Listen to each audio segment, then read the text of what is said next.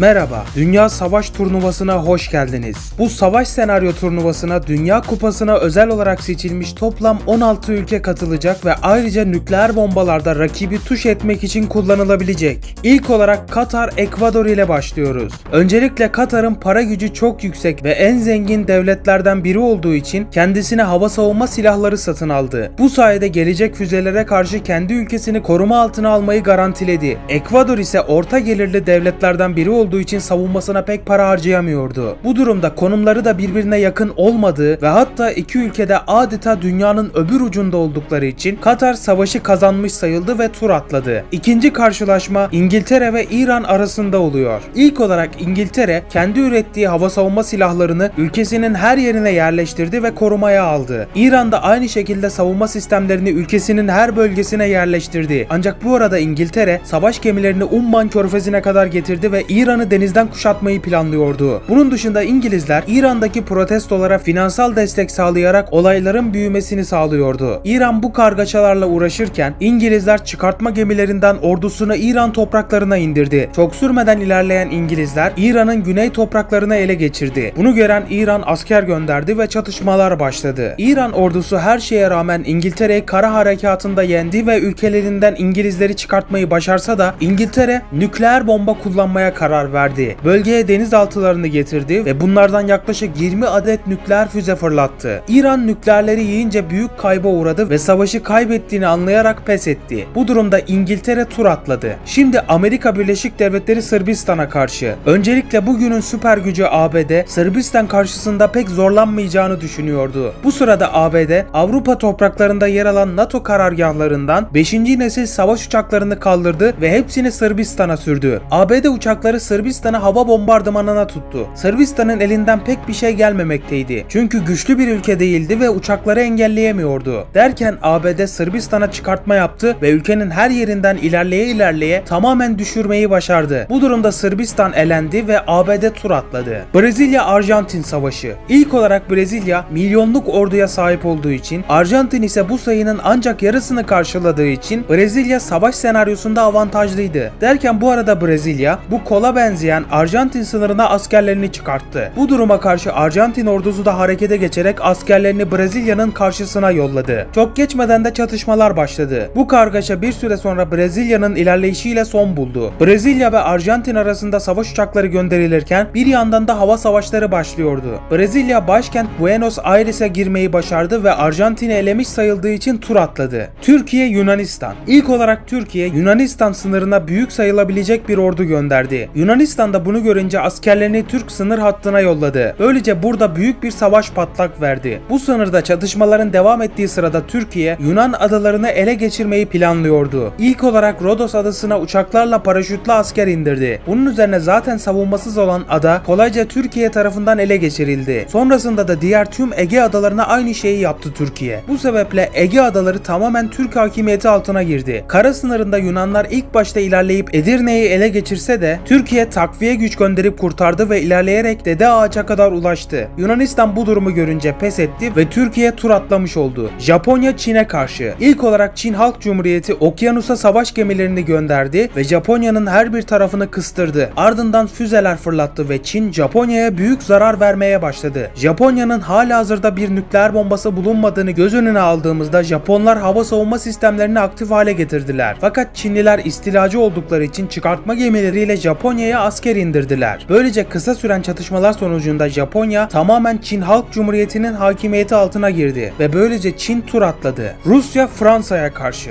Öncelikle Rusya halihazırda bulunan ve Fransa'yı tek atışta haritadan silebilen kıtalar arası nükleer silahını Moskova üzerinden ateşledi. Rus füzesi yaklaşık 2 saat sonra Fransa'nın başkenti Paris'e düştü. Bu sebeple milyonlarca Fransız hayatını kaybetti. Fransa Rusya'ya cevap bile veremeden savaştan çekildi. Bu durumda ise Rusya tur atlamış oldu ve birinci tur elemelerin son karşılaşması olan İspanya ile Almanya. Öncelikle Almanya savaş gemilerini Dağvar Boğazı'ndan geçirterek İspanya kıyılarına getirdi. İspanya bu durum karşısında Alman gemilerine misilleme olarak filolarını çıkarttı. Böylece burada bir deniz savaşı yaşanmaya başlandı. Belli bir süre sonra İspanya savaş uçakları da göndererek Alman gemilerinin tamamını yok etmeyi başardı. Ardından İspanya bu sefer savaş gemisi gönderdi. Ancak bu kez de Almanya savaş uçaklarını kaldırarak İspanya gemilerini vurdu. Durum şu anlık berabere gidiyordu, ancak Almanya çok sayıda kargo uçaklarını bu kez karadan İspanya'ya gönderip ülkenin her bir toprağına indirince işler değişti ve kısa sürede İspanya Alman işgaline uğradı. Bu sayede ise Almanya tur atlamış oldu. Şimdi elemeler bittiğine göre 8 ülkeli çeyrek finale geçelim. Çeyrek finalin ilk karşılaşması ABD'ye karşı İngiltere. Öncelikle ABD İngiltere'ye her alanda sert ambargolar uyguladı ve onu ekonomik yönden çökertmek istiyordu. Derken İngilizler savaş gemilerini savunma yapmak için kıyılarına yerleştirdi. ABD ise yeni nesil radara yakalanmayan uçaklarını İrlanda'ya indirdi ve buradaki hava sahasını kullanarak İngiltere'nin önemli kentlerini bombalamaya başladı. İngilizler hem ABD'ye uzaklığı hem de Amerikan uçaklarının hava savunma sistemleri saptayamadığı için erken pes etti ve savaştan çekildi. Bu durumda ABD yarı finale kaldı. Çeyrek finalin ikinci karşılaşması Türkiye'ye karşı Katar. İlk olarak Türkiye, İran üzerinden askerlerini Katar'ın karşı kıyısına getirdi. Ardından Türkiye Akdeniz'e savaş gemilerini indirdi ve Süveyş kanalından geçirterek hızlı bir şekilde Katar kıyılarına geldi. Bunun ardından Katar'a füzeler atılmaya başlandı. Fakat Katar'ın hava savunma sistemleri füzelerin birçoğunu etkisiz hale getirse de yarısı Katar topraklarına düşmeyi başarmıştı. Derken Türkiye askerlerini gemilere bindirdi ve Katar'a indirdi. Böylece ilerlemeye başlayan Türkiye çok geçmeden başkent Doha'yı ele geçirdi. Başkenti düşen Katar'da pes edince Türkiye yarı finale kalmış oldu. Çeyreğin 3. karşılaşması Çin'e karşı Brezilya. İlk olarak Çin, Brezilya ile olan bütün ortaklıklarını sonlandırmaya karar verdi. Böylece Brezilya'daki çoğu ürün artık üretilemez duruma geldi. Bunun yanında Çin, savaş gemilerini okyanusları geçirterek Brezilya kıyılarına getirdi. Ardından ise füzeler fırlatmaya başladı. Çin deniz gücünde dünyanın en iyisiydi. Bu yüzden yaklaşık 1000 adet füzeyi saniyeler içerisinde fırlatıyorlardı. Brezilya her ne kadar hava savunma füzeleriyle bazılarını düşürse de bu kadar hızlı füze atımlarına dayanamadı ve pes etti. Böylece Çin Halk Cumhuriyeti tur atlayarak yarı finale kaldı. Çeyreğin son karşılaşması Rusya'ya karşı Almanya. Öncelikle Rusya Almanya ile hiç uğraşmadan direkt olarak yok etmek istiyordu. Bu yüzden yine kıtalar arası nükleer füzelerini hazır hale getirdi. Ardından Almanya'yı hedef aldı ve ateşledi. Füzeler kısa sürede başkent Berlin'e, Hamburg'a, Münih'e ve önemli kentlere düşmeyi başardı. Böylece Almanya cevap bile veremeden elendi. Böylece Rusya'da yarı finale kaldı. Şimdi yarı final karşılaşmalarına geçersek Amerika Birleşik Devletleri'ne karşı Türkiye. İlk olarak Amerika Türkiye'yi direkt olarak elemek istedi ve nükleer füze atışı için düğmeye bastı. Derken Türkiye'ye nükleer füze yağmurları yağmaya başladı. Ardından Türkiye radyasyonun etkisiyle insanların çoğunu kaybedince savaştan direkt olarak çekilmek zorunda kaldı. Böylece ABD finale kalmış oldu. Yarı finalin son karşılaşması Rusya ile Çin Halk Cumhuriyeti arasındaydı. İlk olarak Rusya askeri kara savaşından yana değildi ve elinde 7000'den fazla olan nükleer bombaları kullanmak istiyordu. Çünkü kara savaşında asker fazlalığı sebebiyle Çin'in galip geleceğini biliyordu. Çin'in elinde ise yaklaşık 300 adet nükleer vardı. Derken her iki tarafta birbirine nükleer füzeler atmaya başladı. Bu nükleer savaş aylar boyunca sürdü. Neticede Çin'in başkenti Pekin'e nükleer düştü ve milyonlarca insan hayatını kaybetti. Çin ise Rus başkenti Moskova'ya nükleer füze düşürdü. Her iki tarafta ağır kayıplar vermişti. Sonuç olarak Çin, Rusya'nın 340 şehir ve ilçesine nükleer düşürürken Rusya, Çin'in 1500 adet kentine nükleer atmayı başarmıştı. Bu durumda kazanan Rusya'ydı ve Çin'i eleyerek adını finale yazdırdı. Şimdi son karşılaşma.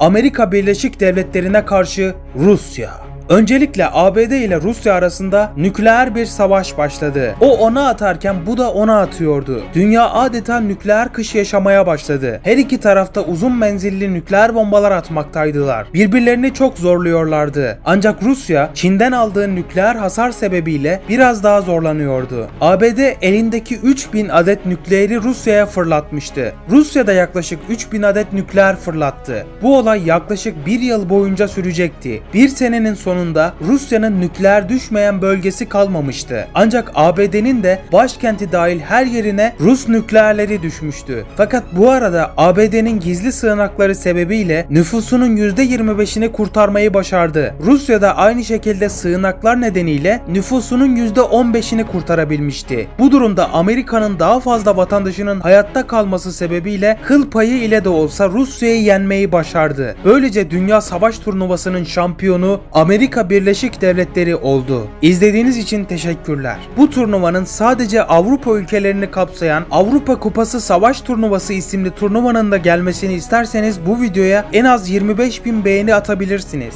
Kendinize iyi bakın, hoşça kalın.